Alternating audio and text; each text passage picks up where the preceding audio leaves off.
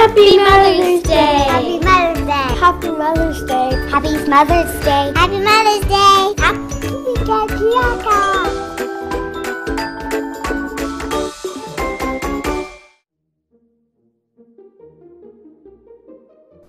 He is awesome! That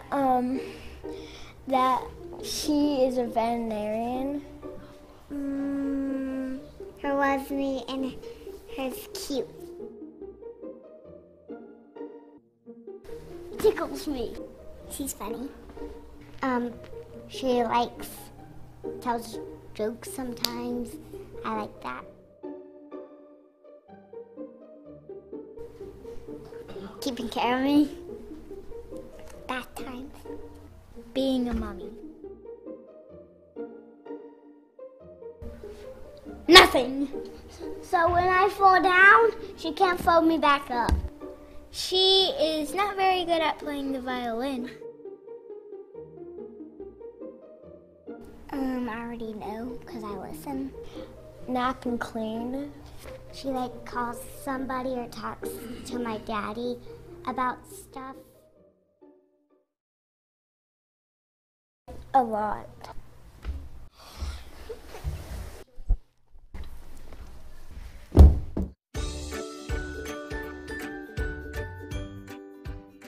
Hi there, and happy Mother's Day. Every year, we like to celebrate the mothers in our church, and even though we can't be together, we will still want to do that this year. This year, we have a raffle, and with the help of my friends, we're going to pick out 8 winners. So listen close and see if you get called.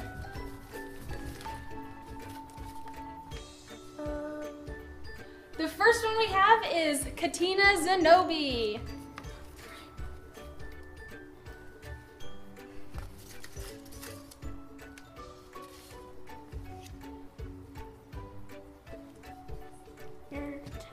McKinney. We've got Marietta McKinney.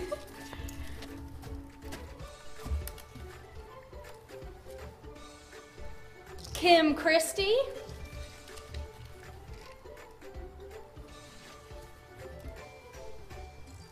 Lori Bailey. Yay.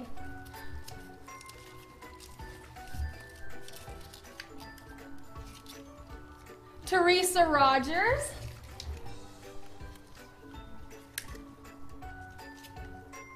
Melissa Beasley.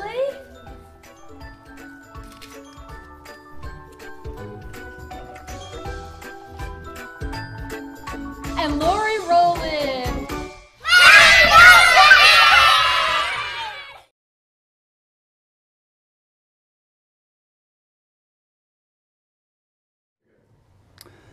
Well, I was just thinking about my mom on this Mother's Day. And sweet lady, I owe you so much. And I know you're up in heaven today, and I hope you're listening.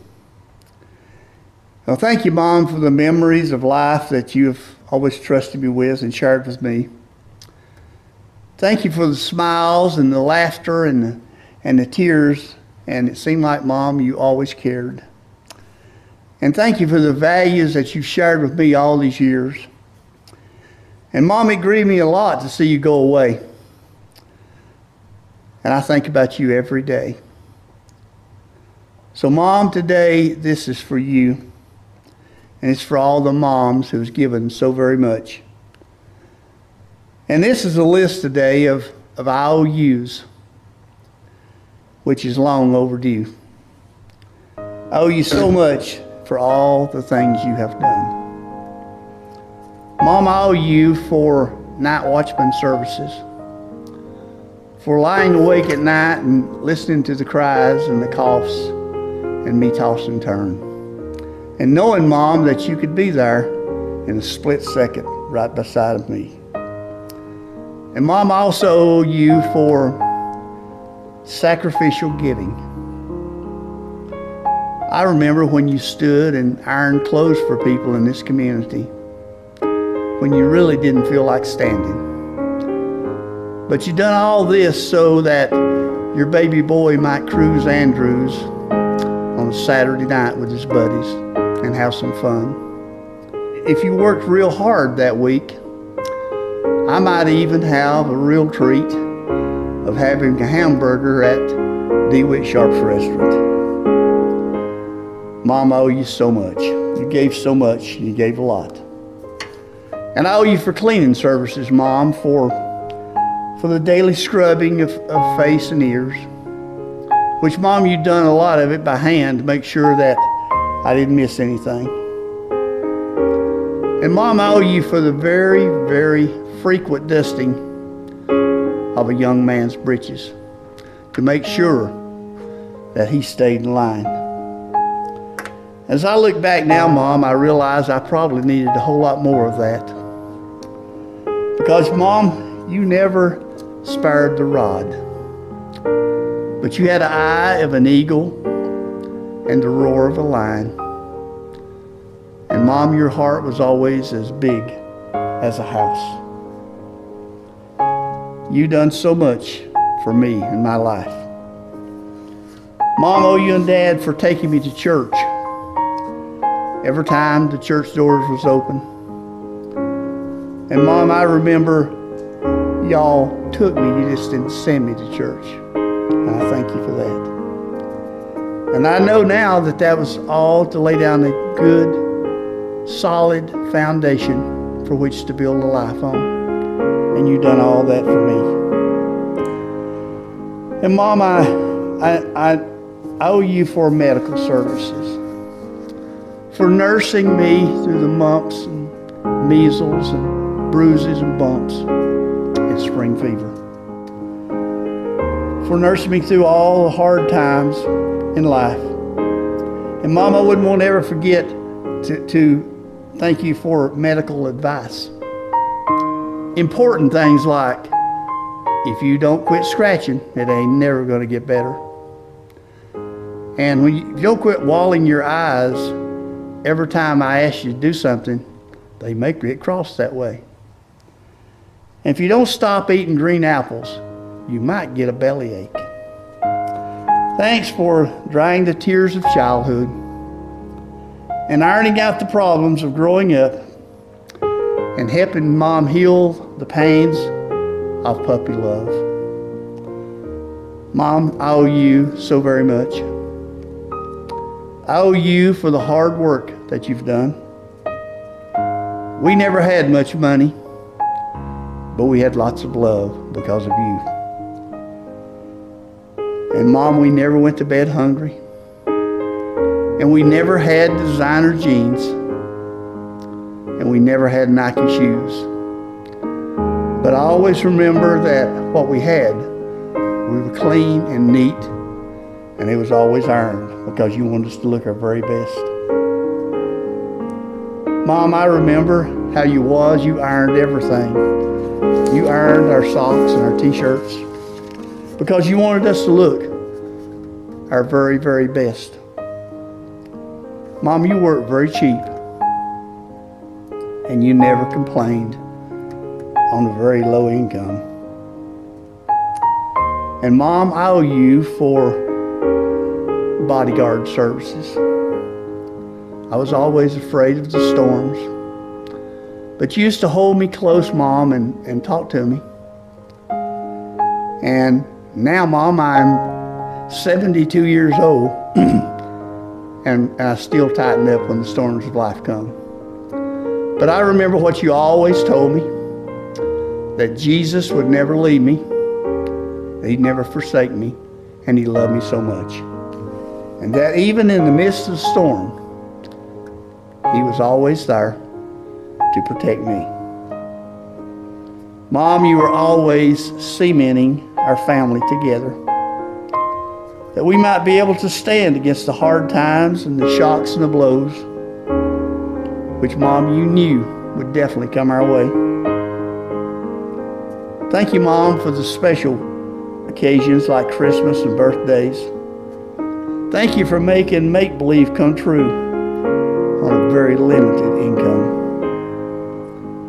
And Mom, I owe you for construction work, for building kites and confidence and hopes and dreams. And somehow, Mom, you kind of made them all reach the sky.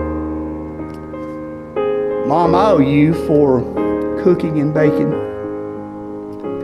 I remember the time, Mom, when you hadn't even eaten, because you always made sure that we were situated at the table before you ever sat down. And I remember that there was 2 pieces of apple pie left. And me and my brother Dale was eyeballing those pieces of pie. And suddenly I saw you smile, as I've seen you smile a million times before.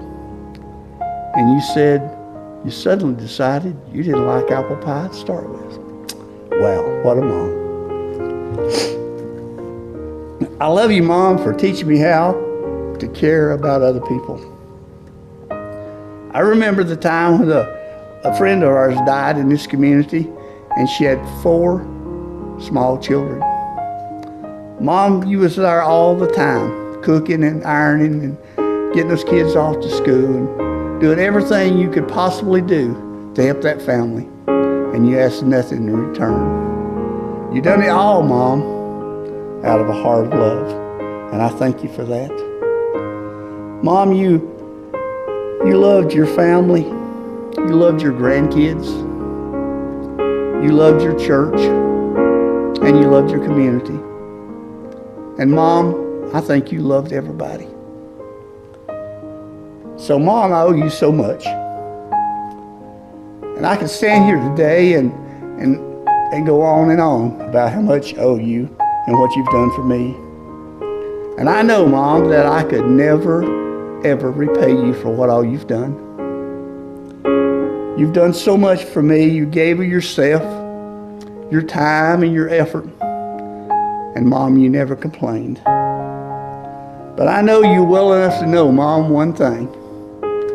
I know that you would mark this bill, paid in full, for just a little kiss and 4 little words. I love you, Mom.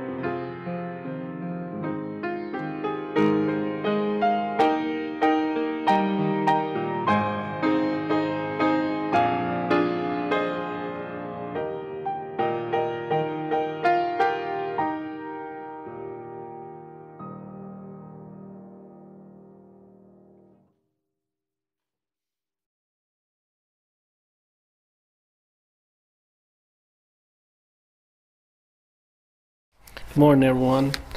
My name is Gary Galloway, and I'm a member here at Marble Springs Baptist Church. And I'll say the prayer. Father God, we come to you today to praise and worship you and to to thank you for being our God, our God that only wants good for us, that leads us and guides us, and Father, that we have value to you. And Father, I pray for our families, that pray for your presence in their life, and that your will be done. And Father, I thank you for them too. I thank you for what you're doing in our families' lives and in our church. Pray for our pastors and the leaders of the church. I pray wisdom for them and discernment. And I pray that we can soon get back to regular worship service. And Father, I pray for my brothers and sisters in Christ. I pray for peace and comfort, joy. I pray that they'll take your word and put it in their heart, and that they'd have it for when they needed it for strength. And Father, I thank you for everything that you do. I thank you for your mercy and your grace, for the blessings you give us every single day. And in your loving name, amen.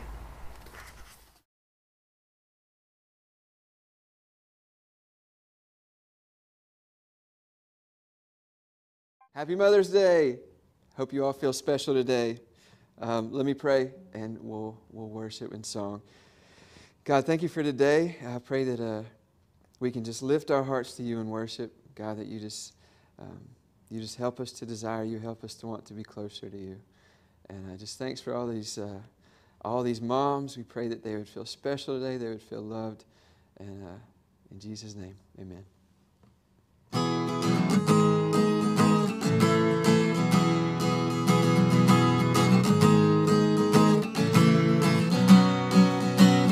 Jesus, I my cross have taken, all to leave and follow thee, destined to despise, forsaken, thou from hence my all shall be. Perish every fond ambition, all I've sought or hoped or known, yet how rich is my condition. God and heaven are still my own.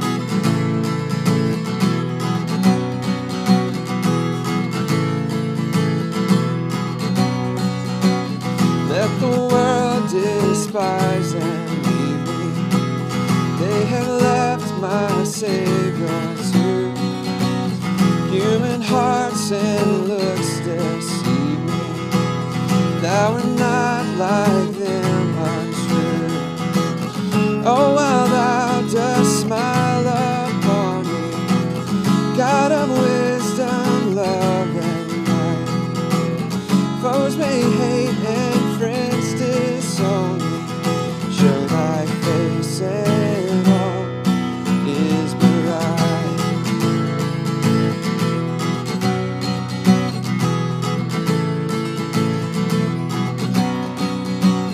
Men may trouble and distress me, 'twill but drive me to thy best. Life and trials hard may press me, heaven will bring me sweeter rest. Oh, 'tis not in grief to harm me, while thy love is left to me. Oh, 'twere not in joy to charm me, were that joy unmixed with thee.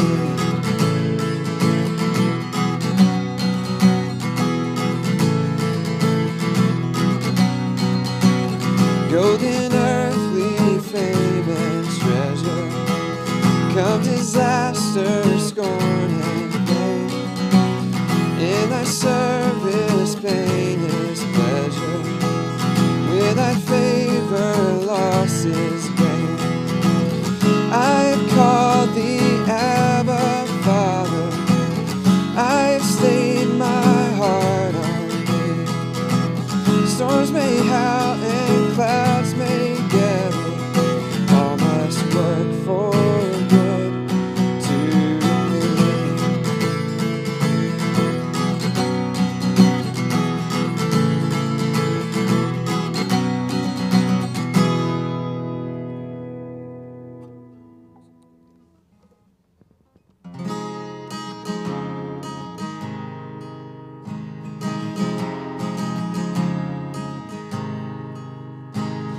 Splendor and majesty, strength and beauty be unto your name, O Ancient of Days, you're holy.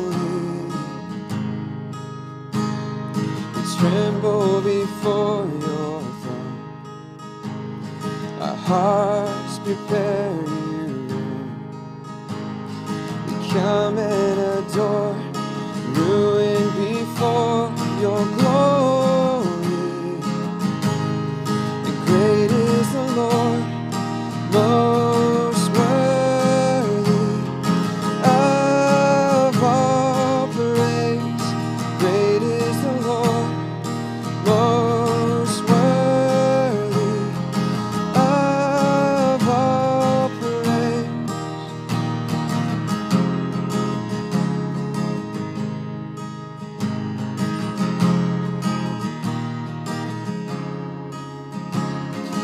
Tremble before your throne, our hearts prepare you. We come and adore, ruin before your glory. And great is the Lord, most worthy of all praise. Great is the Lord, most worthy of all praise. Holy, you are holy, yeah. Crowned with the wonders, majesty.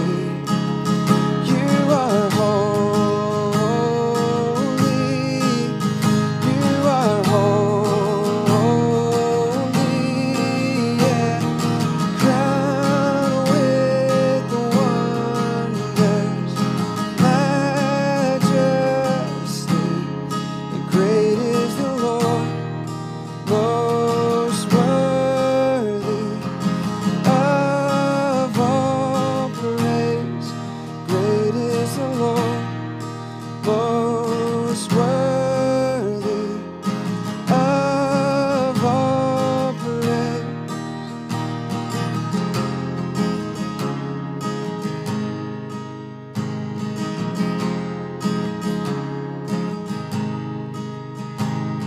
Splendor and majesty, strength and beauty be unto your name, O Ancient of Days, you're holy.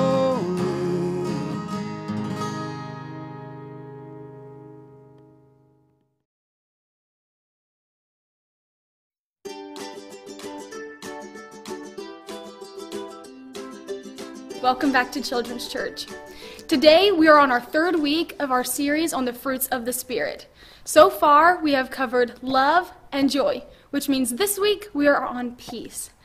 The Bible talks about peace several times, but I'm going to read you 3 verses that I have for you today. The first is Psalms 19:165. It says, "Those who love your teachings will find true peace. Nothing will defeat them." In Isaiah, verse 3 says, "You, Lord, give true peace. You give peace to those who depend on you. You give peace to those who trust you." Also in Isaiah chapter 54, verse 10 says, "The mountains may disappear and the hills may come to an end, but my love will never disappear. My promises of peace will not come to an end, says the Lord who shows mercy to you. Now you may be wondering, what is peace anyway? Well, peace is when God helps us to be calm no matter what the situation is. And I know right now you're probably not in school, you're probably stuck inside a lot more than you usually are, and you're not able to see your friends like you used to. And a lot of change can be scary. But if you put your faith in God and depend on Him, He can give you peace. Now, I want to remind you that the fruit of the Spirit isn't something that we can do on our own. But if you accept Jesus as your Lord and Savior, the Holy Spirit does those works in you and creates the fruit of the Spirit so that you can have love, joy, and peace. Before we watch our video about Peter, let's pray together. Dear Jesus, thank you for this day, and thank you that we can worship together even though we're in separate places. Pray that you would give us peace during this time, help calm our anxieties or any fears that we may have. Pray that we would learn so much from this lesson and that we would learn how to be more like you and that people would see your love in us. In Jesus' name I pray, amen. All right, guys, I want to remind you of the challenge we have going on and just to encourage you to memorize the fruits of the Spirit. And if you get them all, send in a video to the church's email, and I've got a surprise for you. All right, click on the next video. See y'all later.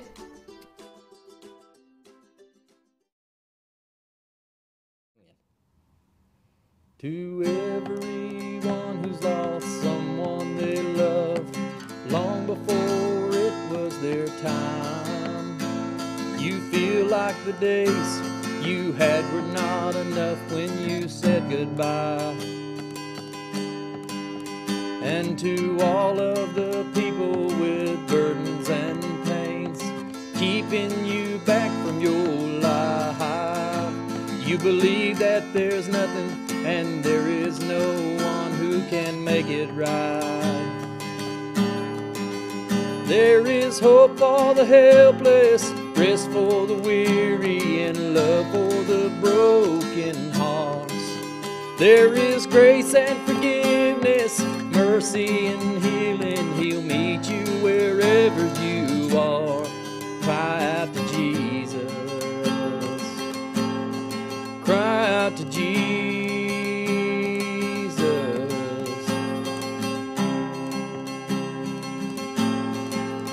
For the marriage that's struggling just to hold on, lost all their faith in love, and they've done all they can to make it right again, still it's not enough. For the ones who can break the addictions and chains, try to give up but you come back again, just remember that you're not alone in your shame and your suffering. There is hope for the helpless, rest for the weary, and love for the broken heart. There is grace and forgiveness, mercy and healing. He'll meet you wherever you are. Cry out to Jesus. And when you're lonely and it feels like the whole world is falling on you, you just reach out, you just cry out to Jesus. Cry out to Jesus. To the widow who suffers from being alone, wiping the tears from her eyes. For the children around the world without a home, say a prayer tonight. There is hope for the helpless, rest for the weary, and love for the broken hearts. There is grace and forgiveness, mercy and healing. He'll meet you wherever you are. There is hope for the helpless, rest for the weary, and love for the broken hearts. There is grace and forgiveness, mercy and healing. He'll meet you wherever you are. Cry out to Jesus. Cry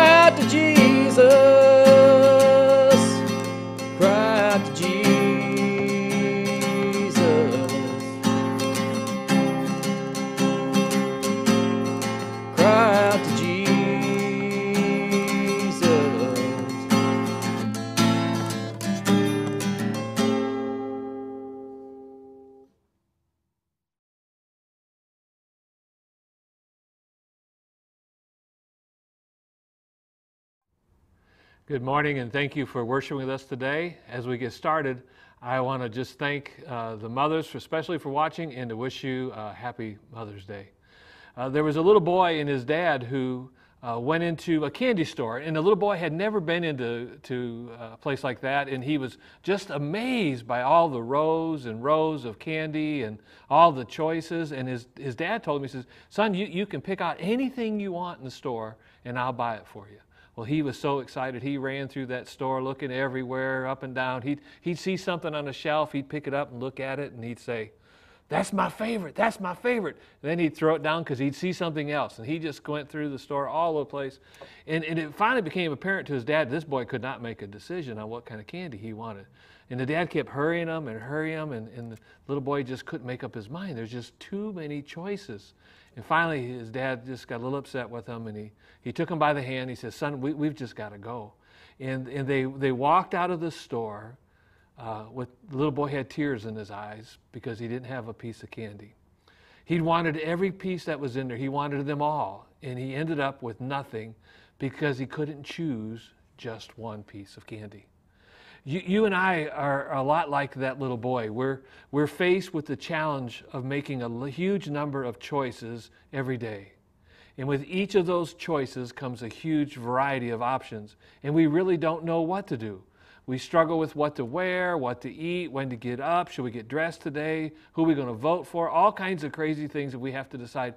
As a matter of fact, psychologists say that the average person can make up to as many as 35,000 decisions in one day. Now you know why you're tired. 35,000 decisions in one day. Good or bad, right or wrong, you are where you are in who you are in life because of the choices you've made. Now, for a small number of people, you're where you're at in life because of somebody else's poor choices. They've chose to do something to you that harmed you, and I am so sorry. I can't imagine what that would be like. But I want you to know that regardless of where you are in life, no matter how bad it is or how much you have messed up, regardless of how you got to where you are today, tomorrow can be better. Tomorrow can be better, and there can be a new normal for you. You see, our Father in heaven, He specializes in bringing dead things back to life, in transforming the messed up, in making old things new. He promises that those who seek Him will find Him. He promises that those who call out for guidance and wisdom will receive them. He calls out and says that the broken can find healing and the hopeless can find hope. 1 Corinthians chapter 2, verse 9. I've shared this verse every week for the last 4 weeks. No eye has seen, no ear has heard, and no mind has imagined what God has prepared for those who love Him. What that text tells us is that God has something wonderful for us. He's prepared something unbelievable for those who love Him, for those who walk with Him and live for Him. God has something special. In Jeremiah 29:11, God declares that He says, "I know the plans that I have for you, plans to prosper you and not to harm you, plans to give you a hope and a future." And then Jesus in John chapter 10, verse 10 says that the thief comes only to steal, kill, and destroy. But Jesus went on and He says, "But I have come so that you may have life and have it abundantly." You see, God has a plan for your life. He's promised you a new quality of life, a life filled with abundance that's only possible through Jesus Christ. Joshua, the leader of the Israelites, as he was getting ready, giving his farewell address to the nation, he had led them into the promised land, and he called the people of Israel to make a decision. He says in Joshua chapter 24, verse 14, he says, "Therefore, fear the Lord and worship Him in sincerity and in truth. Get rid of the gods or the idols your ancestors worshiped beyond the Euphrates and in Egypt, and worship the Lord. But if it doesn't please you to worship the Lord," he said, "choose for yourselves today which will you worship, the gods your ancestors worshiped beyond the Euphrates, or the gods of the Amorites in whose land you're now living? As for me and my family," he said, "we're going to worship the Lord." You see, Joshua was saying that the quality of life that you and I can experience is determined by the choices that we make. This week I sitting at my computer and I Googled the question, what is the most important decision that I will ever make? And of course, you know, thousands and thousands of potential answers came up. The most common answer, the first most common thing that we have to figure out is, who are we going to marry? It seems like every article said that was the number one choice you made. Evidently, the person you marry determines the quality of life that you're going to experience. Second thing that he brought up, the articles brought up, was that your second most important choice is what you do for a career. How will you make money? What will give your life meaning and purpose? And then the third most important question that you have to answer is, how am I going to live life? And I think that they were talking about physical and emotional health, about the people you associate with, about the rules that you will follow. Now, I agree that all three of those are important decisions that you have to make, and that we all will end up making them. But I don't think that they're the most important decisions that we have to make. The most important decision that you have to make in life is whether or not you're going to receive Jesus Christ as your Lord and Savior. Everything in life and in the afterlife depends upon this one decision that you have to make.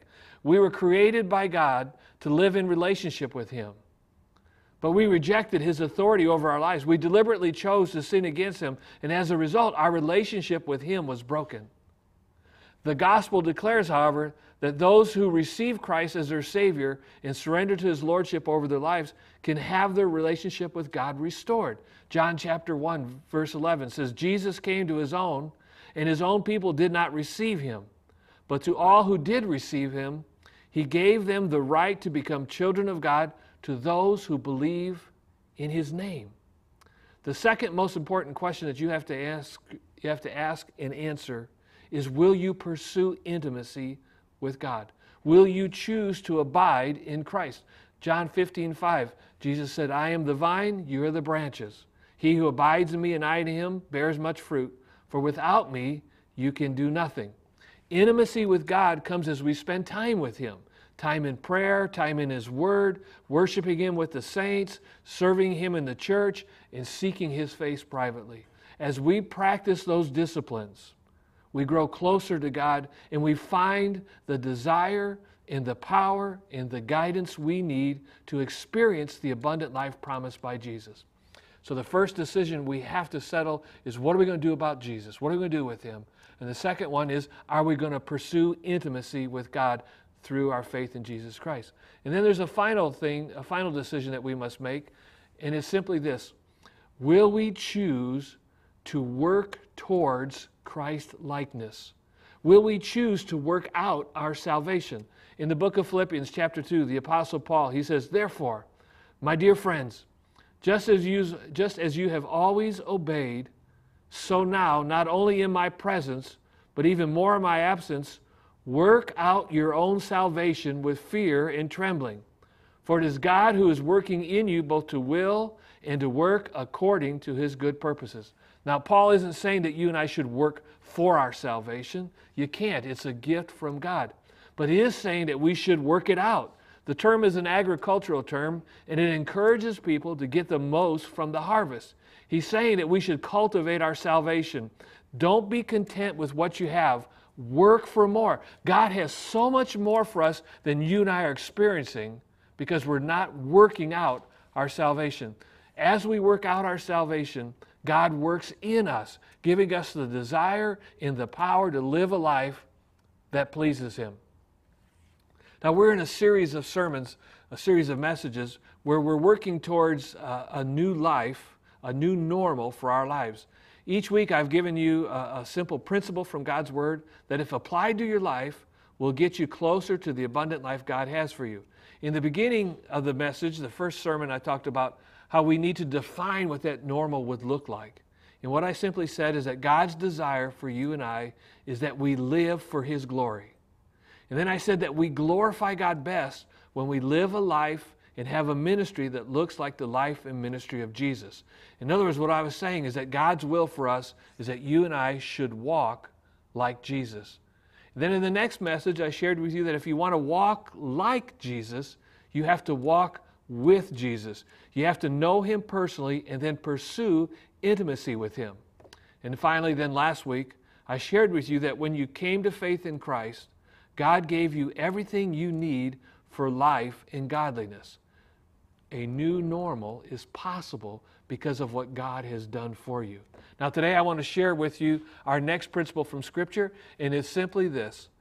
Our personal transformation is dependent upon God doing His part in our lives and upon you and I choosing to do ours. Now let me just try to unpack that just a little bit for you. First is a part that God has already done for us. Think of them as the gifts that He's given us.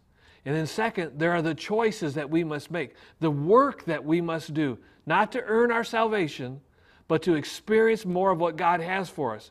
As we choose to do our part, God starts working His work inside of us or within us. What I'm saying is that our choices facilitate God's transforming work in us.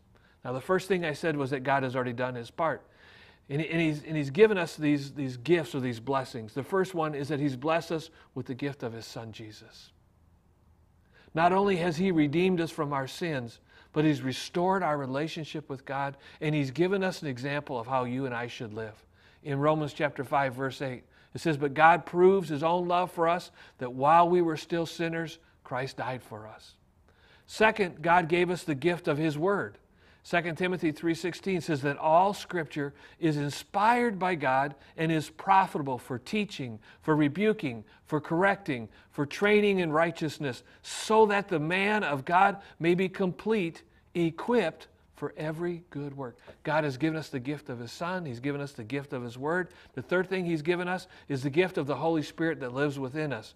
I said it earlier, but when the Holy Spirit moves into our lives, when we come to faith in Christ, the Spirit of God moves inside us and brings with Him everything that we need for life and godliness. The fourth gift, the final gift that God gives us, is the gift of the church. Now, if you and I have learned anything in this pandemic, it's simply this, that we need community, that we need one another. We need companionship, but we need more than companionship. We need people who will hold us accountable, people who will spur us on to love and good deeds, people who see the best in us, who know what God can do for us and push us to that point. Hebrews 10, verse 24 says, "And let us consider how we might spur one another on toward love and good deeds." Now, God has done His part. He's given us everything we need for life and godliness, and yet many people are not experiencing the abundant life promised by Jesus. Why is that? It goes back to the choices that we've made. What did you do with Jesus? Is He your Lord and is He your Savior? What did you do about pursuing intimacy with God?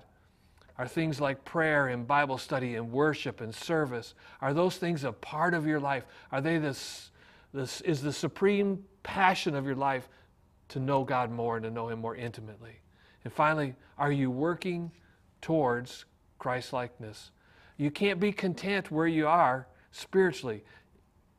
I guess what I'm saying is that it's time for a new normal. It's time for a change. And it'll only come when you and I wrestle with these three questions. And specifically today, I want to talk about that third one. Are we working out our salvation? Are we striving to be more like Christ? Open your Bibles, if you will, to 2 Peter chapter 1. We were there last week, and we looked at the first 4 verses. And I want to come back and pick up where we left off last week.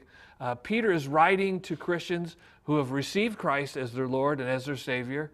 And as a result, God has given them everything they need for life and godliness. He's blessed them as well with several promises rooted in the gospel of Jesus Christ. So we pick up the text, 2 Peter chapter 1, verse 5. The Apostle Peter writes, and he says, "For this very reason, make every effort to supplement your faith with goodness, goodness with knowledge, knowledge with self-control, self-control with endurance, endurance with godliness, godliness with brotherly affection, and brotherly affection with love." Verse 8, "For if these qualities are yours and are increasing, they will keep you from being useless or unfruitful in the knowledge of our Lord Jesus Christ. The person who lacks these things is blind and is short-sighted and has forgotten the cleansing from his past sins." So let's look at verse 5. Peter says, "For this reason, make every effort to supplement your faith." First of all, there's that phrase, for this reason. And it's a literary device, and what Peter is doing is he's connecting with what he just said with what is about to follow, what he's just going to show us. And he's saying that because Christ has given us everything for life and godliness, and because he's given us promises rooted in the gospel, we should choose to live lives that are pleasing to God. Now let me be clear. Again, it's not a call to earn your salvation. It's a call to respond properly to the salvation we've received through faith in Jesus Christ. It's a call to worship. And then Peter next, he says, not only says for this reason, but he states that believers are to make every effort to carry out the commands which follow. He's calling us to make a choice. He's saying to passionately pursue the development of these virtues that he's going to show us that follow as a response to the blessings that we have in Christ Jesus. Growth in the Christian life doesn't just happen. There's no magical prayer that you can pray that will usher you into a new normal. It takes work. It takes hard work. And what Peter is saying is because God has blessed you with salvation, He blessed you with the presence and the power of the Holy Spirit, you need to make every effort to supplement, to add to your faith these qualities which He's going to show us in a minute. We must choose, in other words, to work towards Christ's likeness. He continues in verse 5 by admonishing us to make every effort to supplement or add to our faith certain virtues: love, moral excellence, wisdom, self-control, endurance, godliness, love for the saints, and sacrificial love for the lost. These virtues are so important that Peter writes in verses 8 and 9, he says, "For if you possess these qualities in increasing measure, they will keep you from being useless or unfruitful in the knowledge of our Lord Jesus Christ. The person who lacks these things is blind and short-sighted and has forgotten the cleansing from his past sins." Now, Peter says several things there, so let's just go back. First, Peter says that these qualities should be growing or increasing in our lives. They're like a muscle. You've got them, but you've got to exercise them. You've got to pursue them. They need to become important to you. Second, he says that as these qualities increase in your life, they will keep you from being useless or unproductive in God's kingdom. As you seek these virtues for your life, you become of great value to the work of God in the world. And God expects His children to bear much fruit. The third thing that Peter points out is why some believers are not pursuing these qualities. First, he says that they're blind or short-sighted, unable to see their true spiritual condition or able to see the future which God has promised for them. They're trapped in the moment, focused upon the day and its troubles or the day and its pleasures. Second, he says that they have forgotten what Jesus did for them upon the cross. They've forgotten the terrible price that Jesus has paid for their forgiveness. As you and I reflect upon what Jesus has done for us, as the Spirit moves us to go back to that place where our sins were paid for, the Spirit will compel us to walk like Jesus, to live our lives differently. Now today, I want you to understand clearly that God has so much more for you than what you're experiencing. He wants to make this day the best day of your life. As a matter of fact, He wants to make the rest of your life the best of your life. The question is, are you ready for a new normal?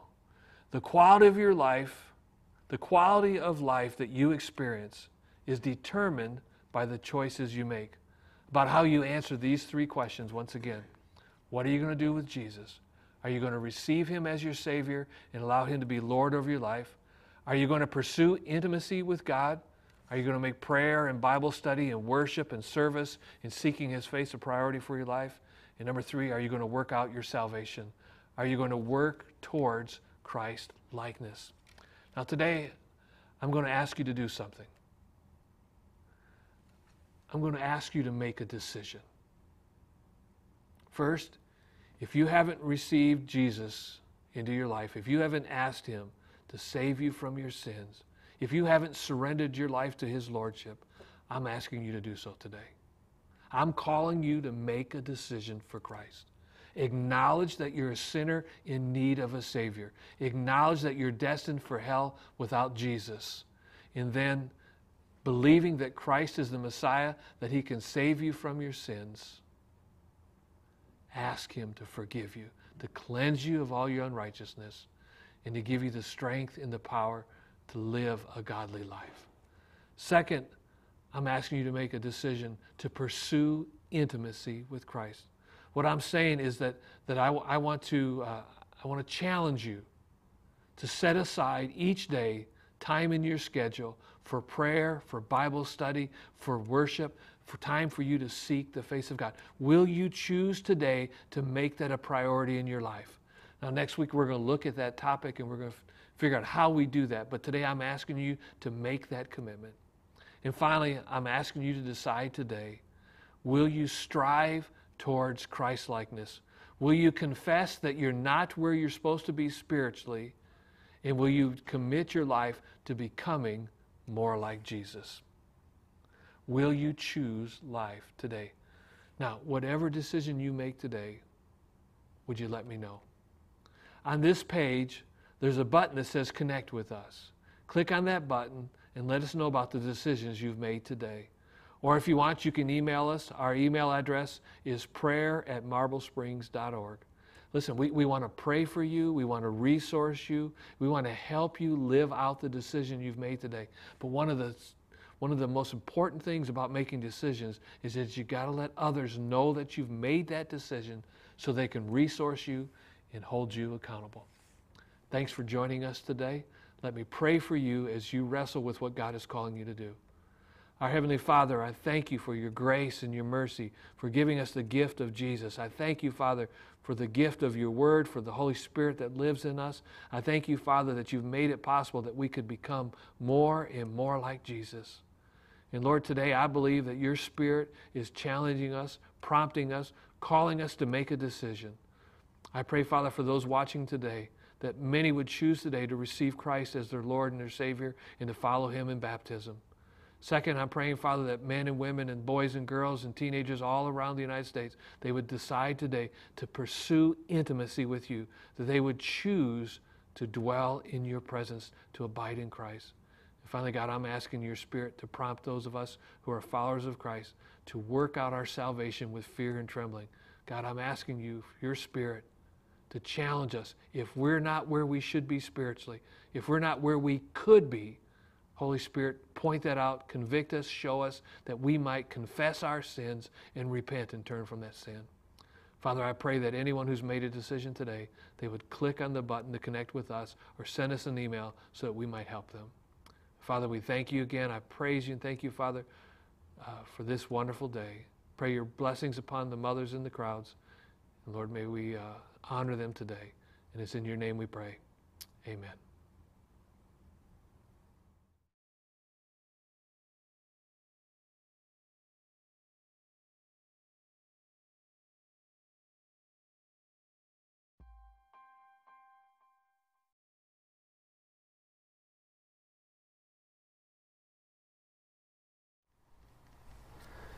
Good morning.